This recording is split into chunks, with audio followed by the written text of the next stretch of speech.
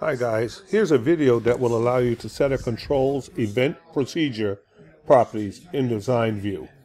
I hope this helps you. Command button controls are often used to help users complete common tasks, such as moving to the next record. For example, to make your form as user-friendly as possible, you can attach an existing macro, such as Go to Next, to the on-click event for a control button.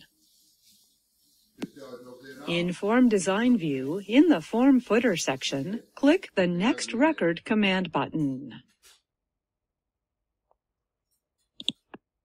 On the Form Design Tools Design tab in the Tools group, click the Property Sheet button.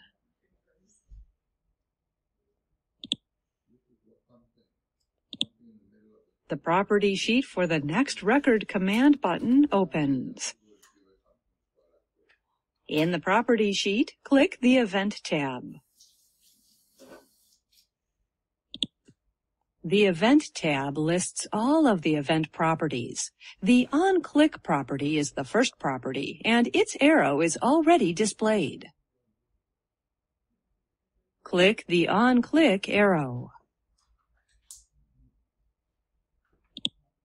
A list of existing macros is displayed. In this case, there is only one global macro in the database.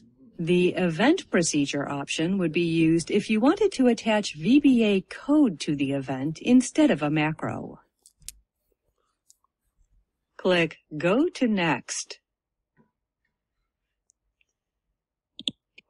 The Go to Next macro is now attached to the on-click event of the Next Record command button. That's all she wrote.